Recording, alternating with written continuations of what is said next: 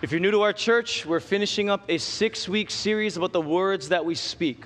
We've been talking for the past 5 weeks, and today is week 6 as we conclude about the words that we speak, and this whole series has been called, Watch Your Mouth.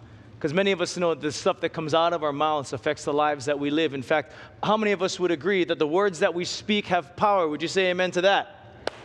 And you've seen that. Proverbs tells us the tongue is the power of life and death, and those who love it will eat its fruit. So what kind of words are coming out of your mouth? We've got to watch our mouths. In fact, just to recap, in case you missed any of it, here's what we've been talking about. Not only does the tongue have the power of life and death, but even more so, the source of our words comes from our hearts and our reputation, what people think about us. We're based on, yes, what we do, but also what we say.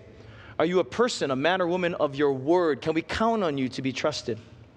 Last week, we talked about grumbling, how you have a grumbling, gossipy kind of thing that takes over at times when we're discontented with life, and how gratitude, gratefulness is really a counteraction against grumbling hearts that we have and these words of grumbling that can easily come out.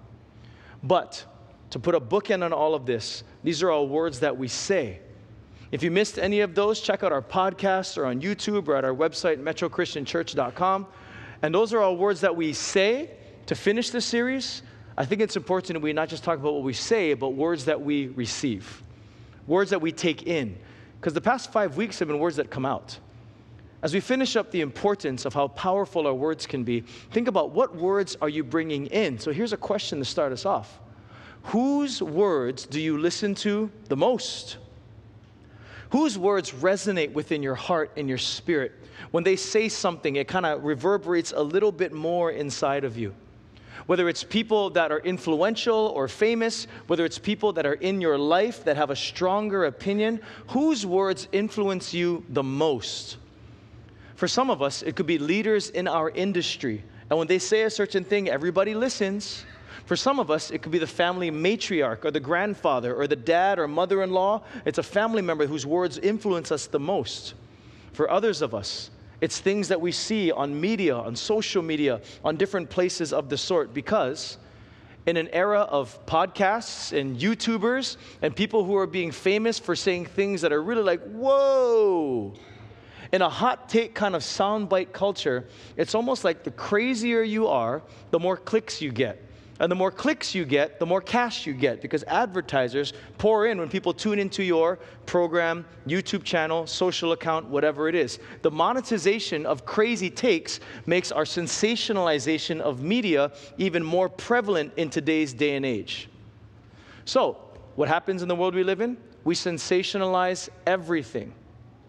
From the hottest product launches to red carpet this or that. As we talked about last week with gossip TV shows like TMZ, did you hear about? Ooh, I want to hear. Because the more we sensationalize it, the more people listen. The latest takes on athletes and their performance or lack thereof in a game. I'm still crying that my USC Trojans lost yesterday, but still yet, fight on, we will. To who should I start in fantasy? All these kind of hot takes.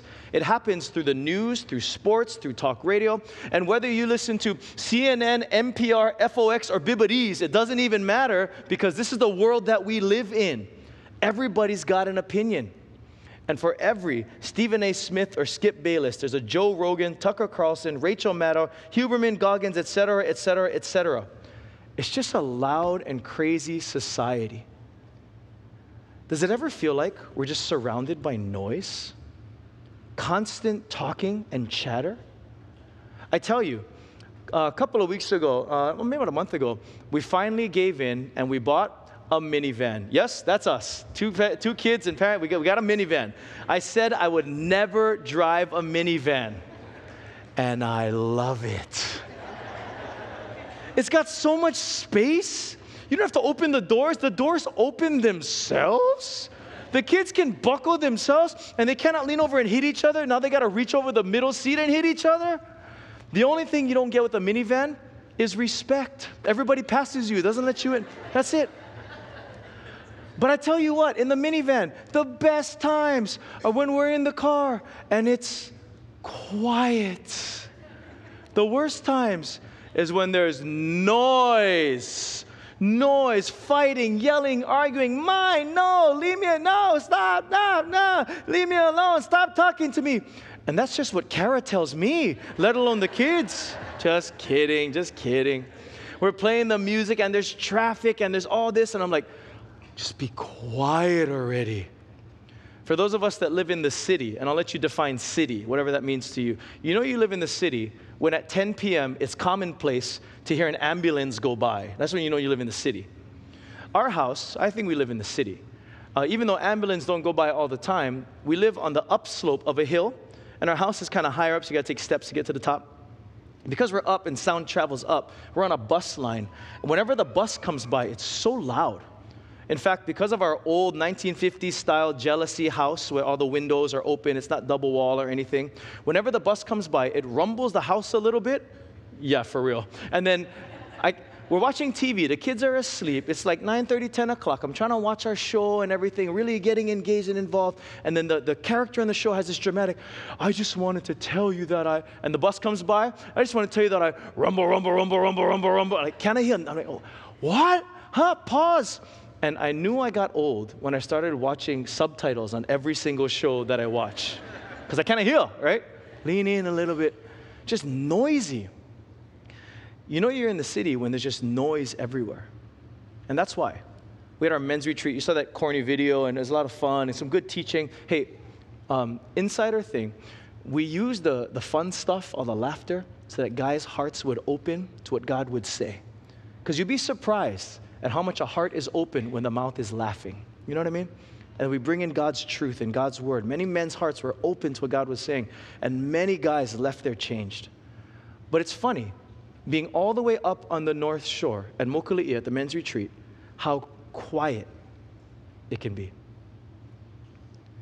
And not just being in the city, but with a wonderful wife and 2 great kids and a demanding job and all the things that are happening in my life, let alone your life. We live in a world of noise, constant feeds, constant notifications, dings, breathe, I am, leave me alone, like all of these things that are just happening. And that's why being out at the men's retreat, being away from it all, under a star-filled North Shore sky, quiet does something. And I had some encounters with God in times of quiet, not just at the retreat, but in times of my life. When the noise cuts out, and we're able to be there together. I had some awesome interactions and conversations with other brothers in the Lord in a time where we were able to be quiet and be around other guys who are all seeking God together. You'd be surprised where some guys can sit next to each other, say not a word, and feel like we bonded closer than any conversation could take us. How you doing? Good. You? Good. Shoots. In our noise-filled world, where every talking head is trying to get us to tune into, subscribe, smash that like button, and get us to tune into what they're doing, it's amazing how we have to ask these questions. Whose words do you listen to the most?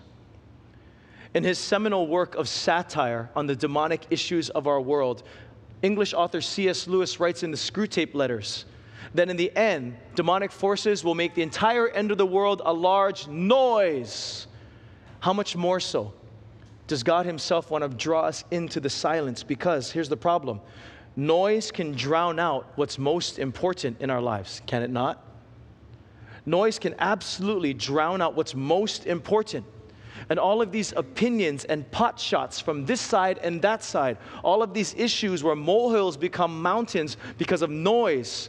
Noise can drown out what's most important in our lives. And as we finish this series on words we say, what about the words that we speak? That we receive. What about the words that are spoken to us that we receive? Is noise drowning out what's most important in your life? Back in my early 20s, me and the boys, I believed in God, but wanted to find some wahines. So, me and the boys, we would go night clubbing, me and Keone and all the other boys, we would go night clubbing. Back in my day, just to date myself a little bit if you're familiar, we go down over here to like World Cafe, and that was like the jam. That's where everybody went to. Some of you old guys know where that's at. Some of you young guys are like, what is that? That was the place to be. Others of you are like, if it's not Studebakers, I don't want it. Okay, forget your Studebakers, all right? This was the place to be. I'm in my 20s. We would go down there because, I get chicks. Let's go down for the chicks. It's Aloha Friday. We go down over there to World Cafe. We're ready to party and get down. We get inside there, and the music is bumping. You can hear it from the outside. And you see all the pretty girls walking in free of charge, and all the donkeys like us going, oh, how much for get in? Oh, how much for get in? You hear the bass drum.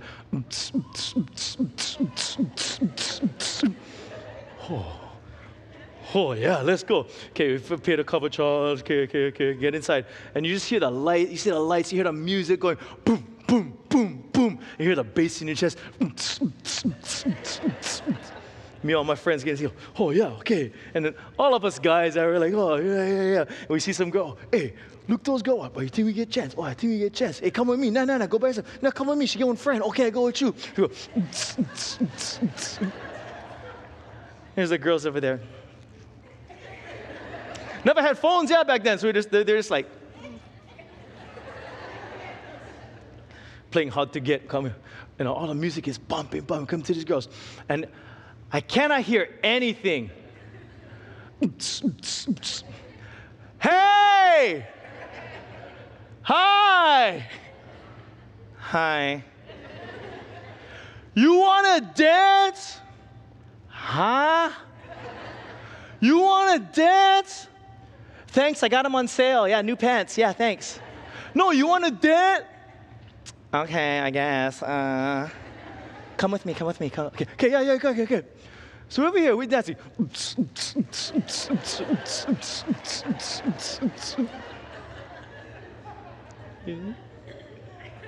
Still got it. Be dancing and everything, right? And I'm thinking to myself, what is the point of this? Like, what am I trying to do here? Like, if I want to date somebody, I want to get to know them and where they go to school, where they work, like what's their name, where they're from, who's your family, social security number, tax returns. I got to know what I'm getting into, right? So we're dancing on the dance floor. Super loud. I'm going, so what's your name? Huh? What's your name? Can't hear nothing. Sometimes, take the principle, okay? Throw out the bad example. Take the principle. Sometimes the noise around us is so loud, you miss out on what's most important. Okay, throw the nightclub out, just to get you into the mindset of what's most important in your life. What is God asking? What is God asking you to make most important in your life? Seriously, think about it. What is God asking you to make most important in your life? For some of us, it's our health. For some of us, it's our family. For some of us, it's the pervading negative thoughts that have been weighing us down like an anvil in the middle of the ocean. And God is saying, you got to give attention to this or you're going to sink more. And I'm trying to lift you up, but you got to cut the rope to the anvil. What is the most important thing God is asking you to give attention to? Because the noise will push you away from what's important and distract you to everything else. As the old phrase is, the tyranny of the urgent overtakes what's important, and we start giving our attention to everything else that didn't even matter, all the tiny pebbles when we miss out on the big rocks of priorities in our lives. Don't let the noise drown out what's most important. For some of us, it's our marriage. For some of us, it's our purity in the midst of our single years.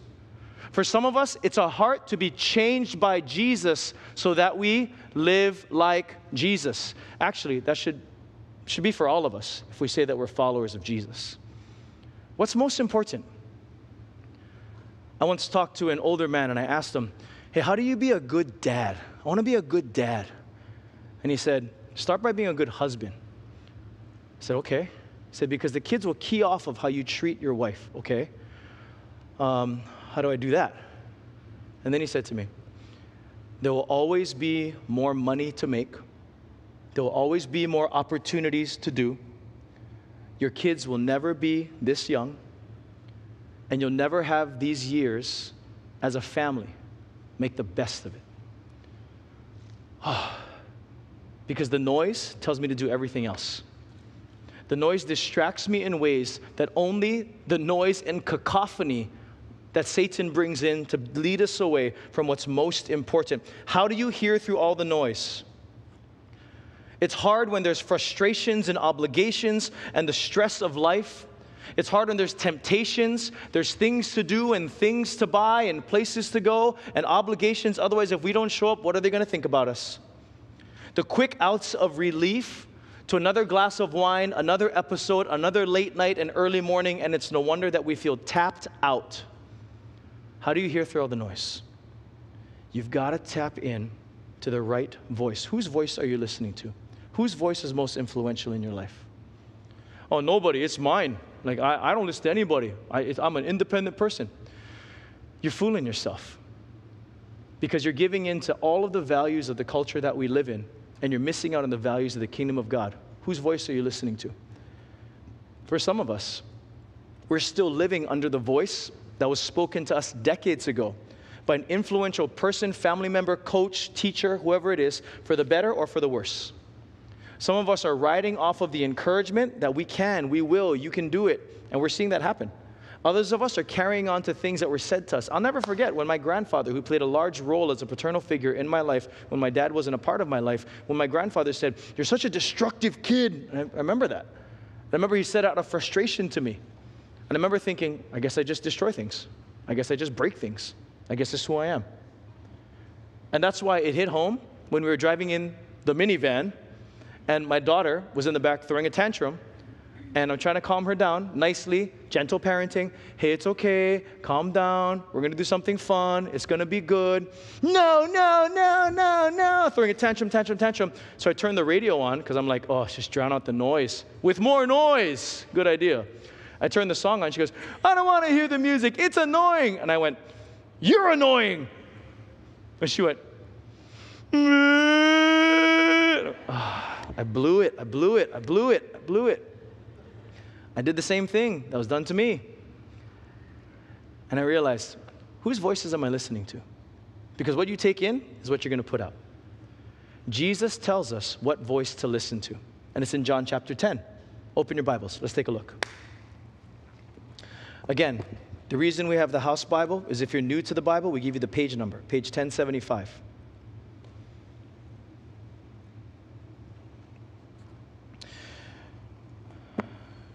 John chapter 10, verse 1. Very truly I tell you, Pharisees, anyone who does not enter the sheep pen by the gate, but climbs in by some other way, is a thief and a robber. The one who enters by the gate is the shepherd of the sheep.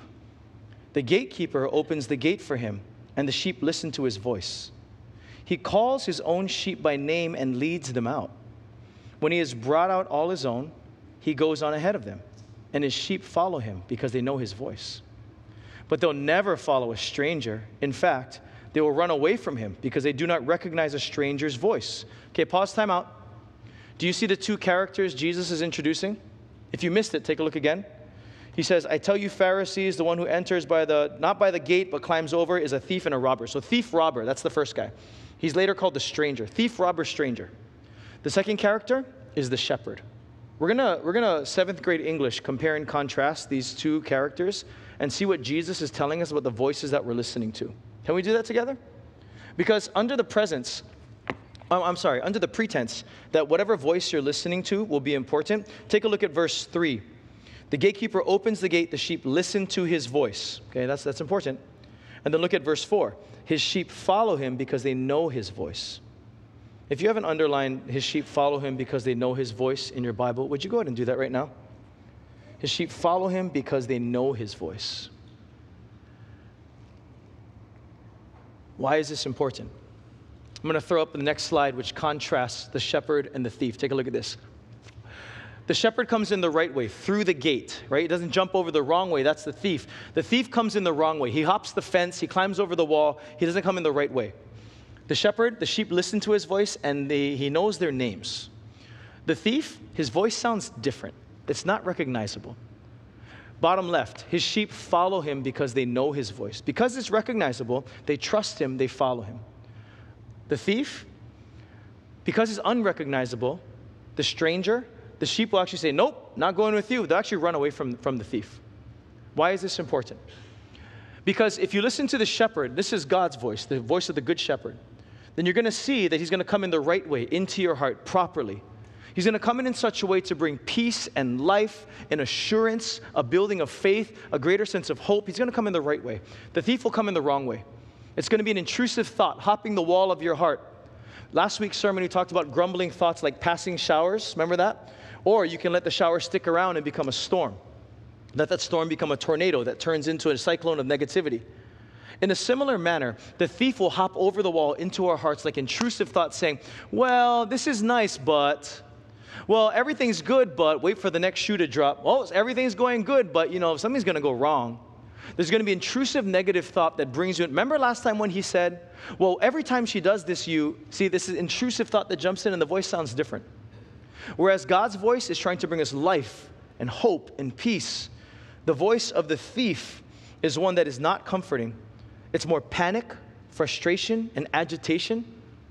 It's when you feel your temper start rising and you're not exactly sure why, you might be listening to the wrong voice. You might be giving ear to the voice of the thief who actually has more diabolical things at work for your life in this moment. But the shepherd knows your name, listens to you recognize his voice. That's why we want to follow what the shepherd is saying. The thief, we should respond by running away. Get out of there. It's Joseph with Potiphar's wife. Get out of there. Don't even stick around. Don't even stick around. There's times when I'm cruising, I'm watching TV, I'm flipping through the channels, it's late at night, I'm just cruising through the channels, and a commercial will come on, and I'm like, it's something that's kind of scantily clad girl in bikini, and I'm like, nope, I'm running away from that, not watching that, get that out of here, nope, no thank you. There's going to be times when the thief will say to me, oh, you should watch more of this, or you should say what you really think, and I'm in a heated argument with someone, and as we get into this argument, say, you should say this.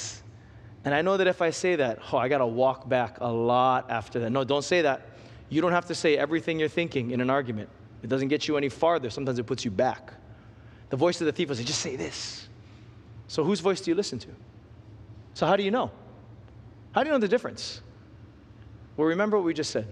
The shepherd's voice is familiar, and the thief's voice sounds a little not the same.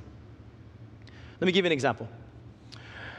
Many of you haven't met my birth mom, but she's amazing. I love her. She raised me most of my life before my dad came back into my life. So as a single mom and her only child, she and I, we were like buddies. We did a lot of stuff together. And I got to know my mom really well.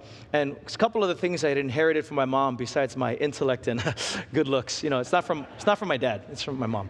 She has a particular way of blowing her nose. And remember back when the World Cup was in Brazil and they had those big trumpets called vuvuzelas, this long, loud trumpet, like that was super loud.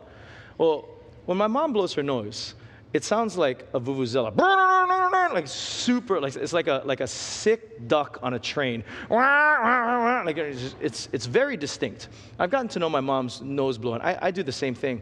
In fact, sometimes when I blow my nose, some of you blow your nose real cute, like.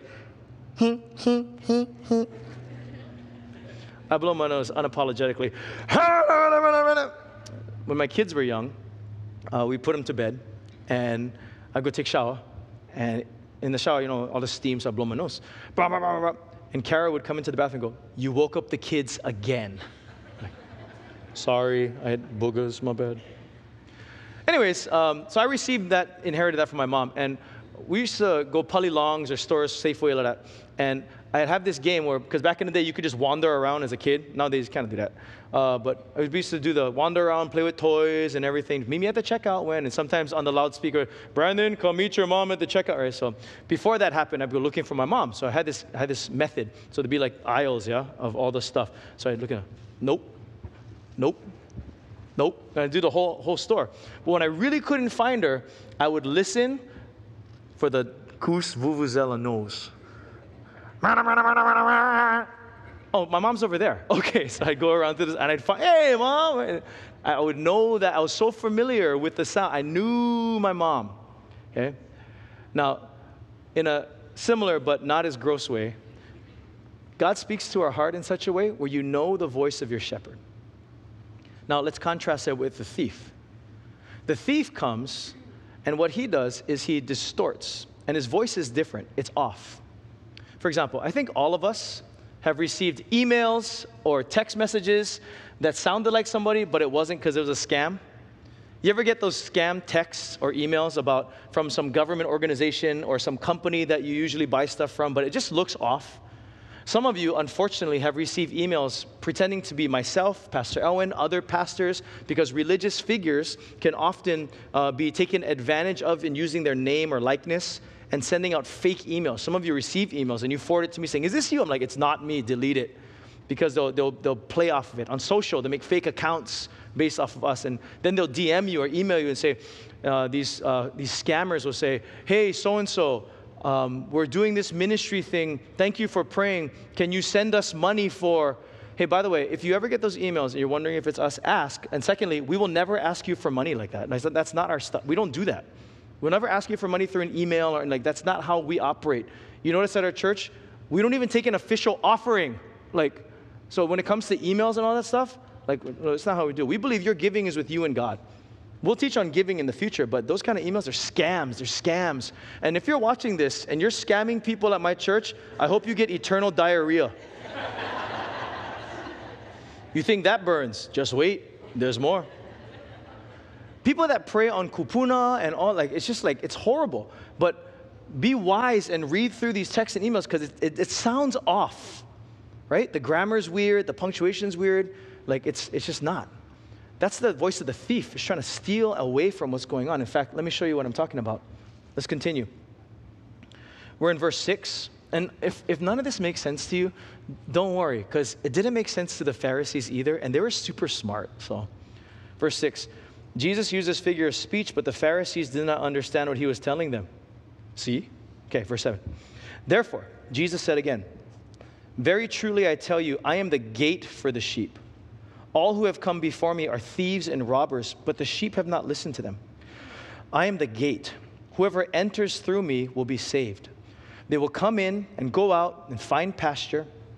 Verse 10. Let's read this out loud together. Ready? Go. "The thief comes to only steal and kill and destroy. I have come that they may have life and have it to the full." If verse 10 is not highlighted in your Bible, you need to do that right now. See, this is why we tell you bring your Bible on Sunday. I want you to have it. David, bring your Bible. I want you to have this. I want you to know. I want you to have this and take this with you. Why?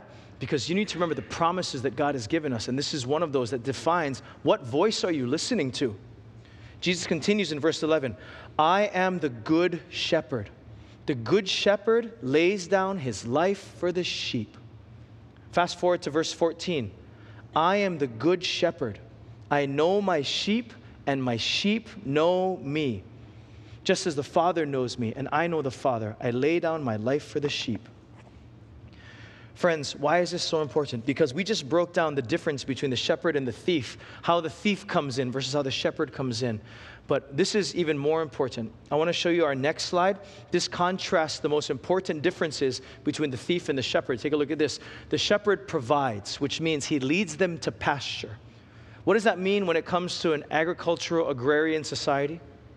When first century Palestine, the shepherd would take the sheep out of the pen and take them into green areas of grass where they would feed protected. He'd provide for all of their needs. Second thing, the shepherd brings life. And how much life? Like small kind life? Or like super mega bambucha kind life? How much life? Like little bit kind life? Like downsizing because of inflation life? Like shrinkflation used to give you this much, but now you only get this much? No. Like gravy all over kind life. Like the shepherd comes to bring life to the fullest in every area of our lives. Finally, the shepherd lays his life down for the sheep. Hey, what does the thief come to do? Steal, kill, destroy. Contrast this. The shepherd gives and provides. The thief steals. The shepherd brings life to the fullest. The thief comes to kill life, destroy it with death. The shepherd lays his life down for the sheep, and the thief, he's out to destroy stuff, just to come in like a wrecking ball. And Miley Cyrus, the whole living room, like a 5-year-old throwing a petulant tantrum, knocking over all of the blocks, saying, "No, I don't want to." The thief comes in to steal, kill, and destroy. Steal your joy. Kill any hope you had for what God could do. And destroy any future of believing that God can, because I believe that He said that He will. The thief comes to steal, kill, and destroy, but stop, hold on, time out. Do not give too much credit to what the devil is trying to do. In John 10:10, the thief comes to kill, steal, kill, and destroy. Don't forget the other part of the most important part of the equation. Jesus says, I have come that they may have, say it with me, they may have life. They may have life in this side of eternity and the other side of eternal life. Yes. Sometimes we give the devil too much credit. He's going to steal, kill, and destroy. And hey, that's his schemes. But we stand confidently knowing that because of Jesus, some of us here today need to take the confidence of knowing that because of Christ and our faith in him, the works of the devil are moot. It's a giant bucket of 5 gallons of water poured on a little match that Satan's trying to set our lives on fire. And the water of the Spirit says, nope, not going to do that. Some of us need to take ownership over our lives with the confidence that comes that knowing because of what Christ has done for me, there is an authority given to us because of Jesus. Do not shy off of the fact that you have complete control over an area of your life when you submit it to God. When you submit it to God and say, this belongs to Jesus. Nope. Temper tantrum child, sit in the corner. You're not in charge here. The King of Kings is here. And he has sovereignty over this part of my life, my heart, and everything else in it. Some of us need to stop just believing in God and start surrendering our lives to him. Therefore, his authority reigns over our lives. Somebody say amen, because I'm tired of talking. I really feel like we need to step into the authority God has given us. You believe in God? Good. We say this all the time. You believe in God? Good. Even the demons believe in God. Are you going to surrender your life and walk in the confidence that he gives us? Or are we just going to keep it as like an intellectual thought? Yeah, God exists. So what about your life? Why are you letting the thief come in and steal your joy, kill your hope, and destroy your future? Let the King of Kings come in. Let the shepherd come in and lead you to life. I don't feel like there's very much life happening in my life right now. It just feels hard and tough. And that's life. Life is hard and tough. But the shepherd will lead you in the midst of that towards his goodness, towards his peace, towards his fullness. I don't have much time with you. We have communion today, but I got to show you that the lies of the thief have been around from the beginning. Turn with me to Genesis 3. In the House Bible, Genesis 3 is on page, guess what page? Guess what page? 3. That's right. Yeah, isn't that great? Isn't that great? I love that. The schemes of the enemy, the devil's plans and his strategies, it's been laid out. It's not like we have to wonder, like, what's he trying to do? Like, we know what he's trying to do. He's trying to get us to not believe that God is good. He's trying to get us to not trust God. He's trying to get us not to surrender to God. And it's happened from the beginning. This is the blueprint. Genesis chapter 3. God creates the world, chapter 1. Chapter 2, Adam and Eve, helpmates suitable for you. It's wonderful. Just don't eat from this one tree. What about the other trees? Go for it. Genesis 3. Now the serpent was more crafty than any of the wild animals the Lord made. He said to the woman, did God really say, you must not eat from any tree in the garden? The woman said to the serpent, we may eat fruit from the trees in the garden, but God did say, you must not eat from the tree that's in the middle of the garden, and you must not touch it or you will die. You will not certainly die, the serpent said to the woman. God knows that when you eat from it, your eyes will be open and you will be like God, knowing good and evil. If you didn't catch it, here's the schemes of the devil. Did God really say you shouldn't do that? I mean, come on. Now, I wish I could say that the serpent used the excuse, everyone else is doing it, but never had nobody else in the garden, yeah? Like only had Adam and Eve, so that's out. But basically the serpent goes, come on, did God really say? And Eve's like, yeah, God said. God didn't say that. I mean, God didn't mean it like that, because he knows that if you did that, then, come on, just, This is the same strategy he uses us today. It's the same strategy in John 10. The thief comes to kill, steal, destroy, and lie, and hop the fence, and not the right way in. And you know what it sounds like nowadays? It sounds like this. Do you really have to pay that much taxes? I mean, couldn't you just just cut that? Sex for marriage is such an outdated thing nowadays. Who does that anymore? Like, come on, that's how you get to know each other. You live together, you sleep together. Did God really say keep the marriage bed holy and your body is a sacrifice? No. Why are you being so everyone else is doing it, so come on. Did God really say that you got to watch your mouth? I mean, hey, if they said that to you, you should just fire back, right? I mean, come on. Like, if you don't say that, you got to stand up for yourself. So Serpent comes in. Did God really say? It's the same scheme. It's to steal your joy, to kill your hope, and to just destruction of the future God has for you. Did God really say you should suffer unjustly? No, just bounce. Just file. Just leave. Just get out. You're done. No need to stick around. No need to hold on. Why are you holding on to hope? Here's what the voice of the enemy sounds like nowadays. God cannot be trusted. You tried trusting God. Where has that gotten you? You still waiting, yeah? Oh, you still praying for that thing? Look at you. This is the voice of the thief, of the enemy. You still praying for that thing? I thought you said God comes through. Where is he now? You've been following God this whole time, serving, tithing, oh my gosh. And look at these problems you're having now. Why are you trusting God? It doesn't seem worth it.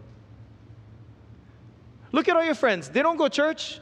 Don't they look like they're having way more fun than you? I mean, can God really come through?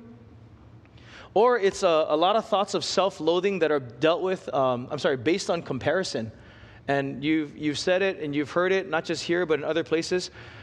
Our media, social media, saturated society has created a comparison level like none other. And it's affecting not just our kids, and we see it in our teenagers, affecting our adults. As we look at our lives and compare them with others, and we say, man, you're going to be let down again. Compare it to her? No ways. Compare it to him? You wish you had what he had. No one likes you. After this, after what you've done, no one will like you again. You're a failure. You're the worst. And you call yourself a Christian? These are words that the enemy uses to steal and kill and destroy. This is why we need to differentiate between the voice of the shepherd and the voice of the thief. And Jesus is our good shepherd. Somebody say amen to that. Jesus is our good shepherd. What does a good shepherd do? Here's the last verse I want to give you. It's in Psalm 23. It's on page 548. The ever impactful Psalm 23, page 548. Some of you know this psalm like the back of your hand. Others of us, this is new for us. But if we're going to contrast the shepherd with the thief, if we're going to contrast the one that brings life and the one that steals it, then we've got to see, how does the shepherd treat us? Psalm 23, verse 1. The Lord is my shepherd. I lack nothing. The Lord is my shepherd, some translations say, I shall not want. He makes me lie down in green pastures. Remember when Jesus said in John 10, I lead them to pasture? He leads me beside quiet waters. He refreshes my soul. He guides me along the right paths for his name's sake. Just look at those verses. Doesn't that sound peaceful, full, still? A little more silence, a little less noise. Verse 4. Even though I walk through the darkest valley, or the valley of the shadow of death, I will fear no evil, for you are with me. Your rod and your staff, they comfort me. By the way, this is extra credit, so you know no more your Bible. Too bad. Okay, verse 5. You prepare a table before me in the presence of my enemies. You anoint my head with oil. My cup overflows.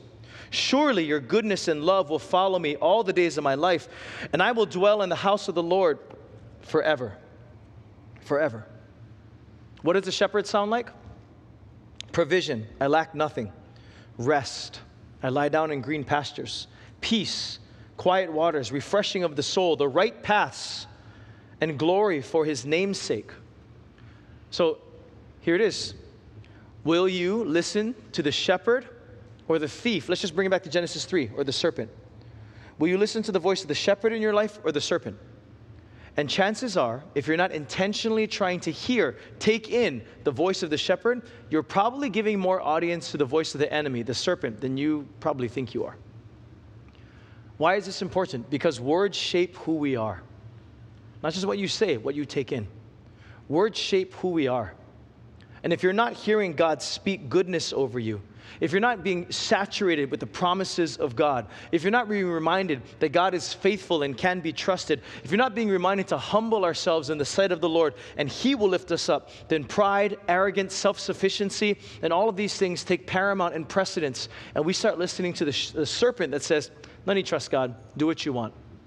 As the old adage goes, garbage in, garbage out. You start listening to all these other things, you're going to see that come out in your life. But you start listening to good things, you'll see that come out in your life. When I was in 7th grade, I got my first cassette tape, Dr. Dre, Dre Day, 1, 2, 3 into the 4. And I started saying all these words that I could never say before, but I was at school, so who was going to stop me, right? I started saying all these words at school. I never said them at home because I knew it was going to happen. And then one day I let one of those words slip at home, and then I never said them at home again because gangster rap is not proper all the time. But whatever was coming in started coming out. What's coming in? What's coming in? If you are not spending time with your Heavenly Father, then you are not going to see the goodness of God coming in. So can I ask you this? I think almost all of our phones have a feature that tells you how long you've been on your phone that day, that week. It's called screen time on the iPhone. On the Android, it's called something inferior to screen time, whatever that is. It's in a green bubble though, so enjoy. Can I ask you this? Your screen time will tell you how long you've been on certain apps. And you pick which app, flavor of the month, whether it's a social, whether it's a this, whether it's YouTube, whatever it is. Can I ask you, if you compare how much time you spend in God's Word to how much time you've been on whatever app that is, how do you reconcile that? Because if you're wondering why you find yourself feeling so bad about life or comparing yourself to others or feeling stuck in a negative spiral of comparison or grumbling, whatever it is, what are you listening to? What are you taking in? What are you watching? What are you feeding your spirit? And I love that you're with us at church on Sunday. I love that you're here. And I got to tell you, getting into God's Word daily is going to help us to grow. One of the 7 rhythms of Rooted, which is a core part of who we are in disciple making, that upper left is daily devotions. Not weekly devotions, not every day that starts with a T. No, it's daily devotions. The other one right next to it is prayer. And I tell you what, it's in those moments of devotion and prayer where you're hearing the voice of the shepherd that God is going to call you into life. He's going to lead you into green pastures. He's going to provide for you. And that leads us to repentance. And all of these other parts of Rooted start with daily devotions and prayer. Our discipleship model is based on how we do this together. So therefore, I leave you with this. Lean in. Lean in. Lean into the word of what God is trying to tell you. Mother Teresa was asked by author Henry Nouwen, how do I follow Jesus better? And she said, spend 1 hour a day adoring your Lord in prayer, daily devotions, meditation, whatever it is. And then don't do anything you know that is wrong. And you'll be good. It sounds overly simplistic, doesn't it? Spend 1 hour a day adoring your Lord. And then if you know something is wrong, don't do it. It's almost like Dwight Schrute, like whatever they would, I wouldn't do it. But can we even do that? I don't have an hour, Pastor. I can't put an hour in. Okay, then honestly, can you start with 15 minutes? If you don't have 15 minutes, then you don't have time for the voice of the shepherd. And then garbage in, garbage out. You get what you get. Can you start with 15 minutes? Can you let that grow to 20? Can you let that grow to 30? Can you start somewhere? For some of us, this is a call to go back to daily devotions. For others of us, it's a time to start. Here's what we've adopted here at Metro. It's this thing called Bible in 1 year. It's a free app. You can download, look it up in Bible in 1 year. It looks like that. That's the icon. And we like this Bible reading plan because it takes Old Testament, New Testament, and wisdom literature. And then it also reads to you. Some of us have a hard time with following through or, on reading or eyesight or whatever it is. So it actually reads to you. We like this program. We think it's really good. You hear more about this. You've heard about this before. But if you want to hear the voice of your shepherd, it takes leaning in, spending the time. I think we can do this together. Would you agree? Would you say amen to that? Here's what we're going to do. At the end of every series, we take communion together. Here's how we take communion here. In a moment, we're going to pray, and then afterward, the worship team is going to lead us in a song. During the song, when you're ready, come up to the tables in the front or the tables in the back.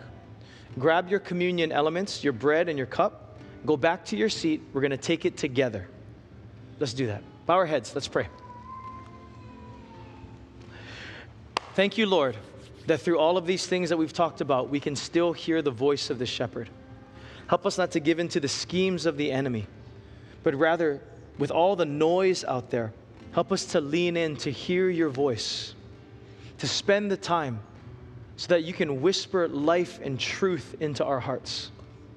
In this moment of communion now, we remember your sacrifice for us, Lord Jesus. We step forward now, remembering that you are truly worthy of it all. We pray this now in Jesus' name. Amen. When you are ready, you can make your way to the tables in the front or the back of the room.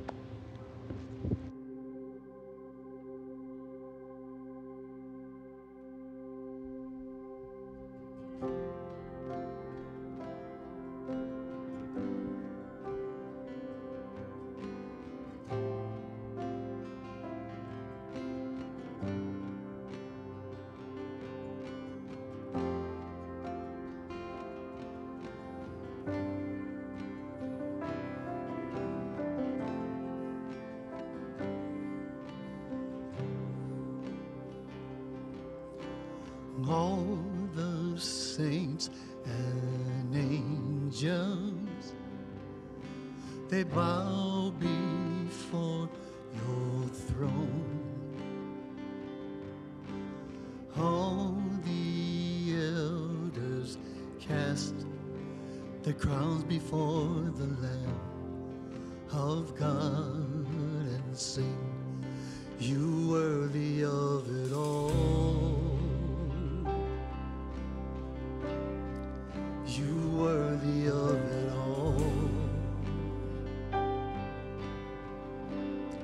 For from you are all things, and to you are all things. You deserve the glory.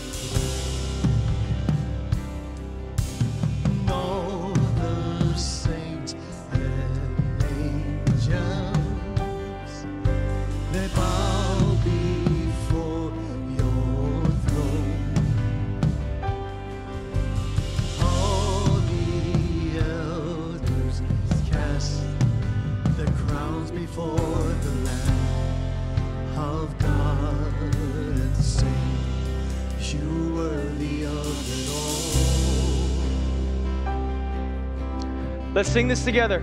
You are worthy of it all. You're holding the communion, let's sing it. For from you are all things, and to you are all things. You deserve the glory.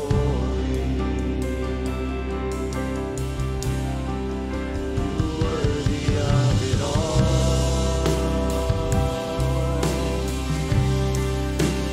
Worthy of it all. For from you are all things, and to you are all things. You deserve glory.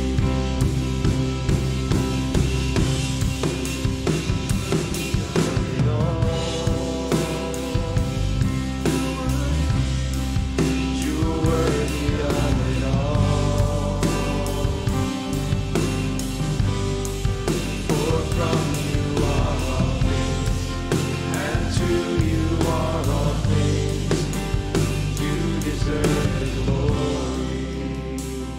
Doesn't he deserve the glory?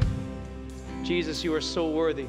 In this moment of communion, we take time to remember that we want to hear your voice, not the voice of the thief or the liar, of the serpent of old. No, no, no. We reject that now in Jesus' name. And we hold in our hands symbols of your sacrifice for us. Why is Jesus worthy? Because of what you've done, Lord. Thank you for dying for our sins. Thank you for hearing the voice of the Father.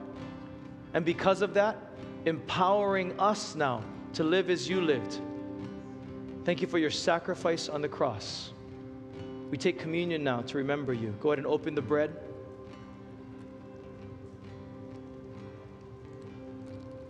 You hold this bread in your hand as a representation of the body of Christ that was broken for you.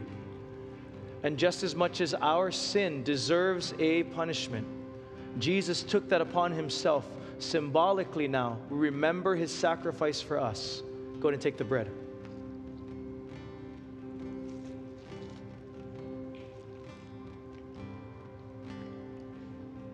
Begin to open the juice.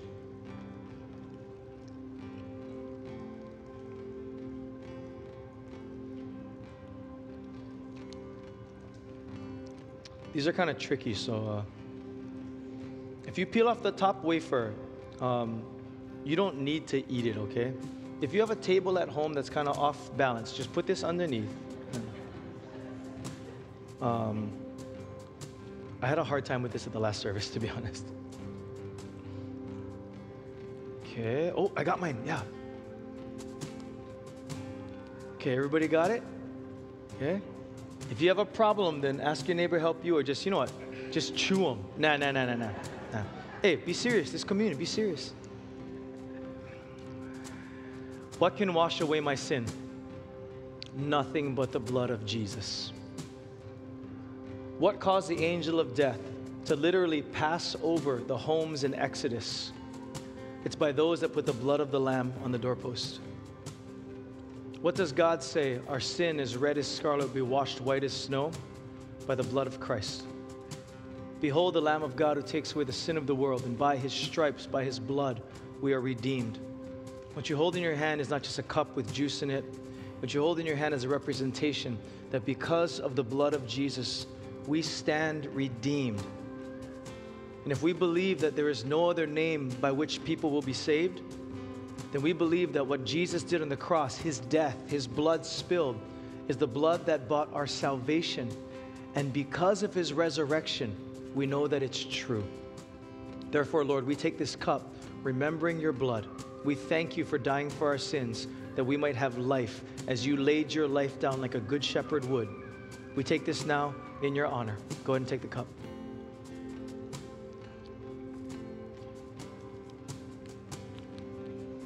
Would you pray with me? Jesus, we thank you that we are challenged by the words, not that we say, but the words that we receive. We receive your word now. Speak to us, Good Shepherd. Our hearts are leaning in. For many of us, we need to make time to hear you. We choose that now. We thank you, Lord, for this time that we get to take communion and to be reminded of what you've done for us. Therefore, our lives are yours. We love you, Lord. We pray this in Jesus' name. And all God's people said, Amen. Would you thank our Lord? God is so good, isn't he? Thank you.